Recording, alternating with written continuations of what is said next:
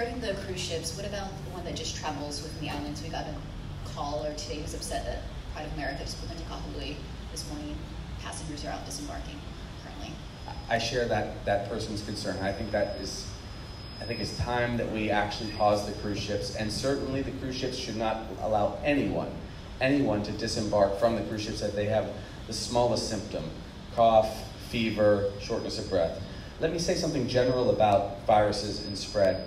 People only spread these viruses in a large way when they're symptomatic. When you have high fever, when you really have heavy runny nose or are coughing, that's when you're at the greatest risk to spread. So if someone's feeling 100%, I know you have to take it with a grain of salt, but you are very, very unlikely to catch anything from anyone if they're not actively sick, coughing, running nose, sneezing on you.